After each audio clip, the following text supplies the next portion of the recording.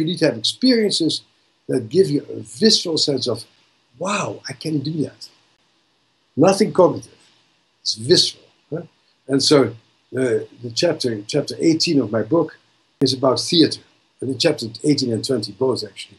In 18 is about doing structures with people that I learned from Bessel, where you basically have your childhood experiences and have a visceral, theatrical experiences, how things could have been different back then. It's quite a complex way of doing things. You need a fairly large group of people for it because it's theatrical. And then people really have to experience, oh my God, if somebody would have helped me like this when I was 3 years old, and that happened, and somebody would have done that, oh my God. And they started sort of rearranging their perceptions.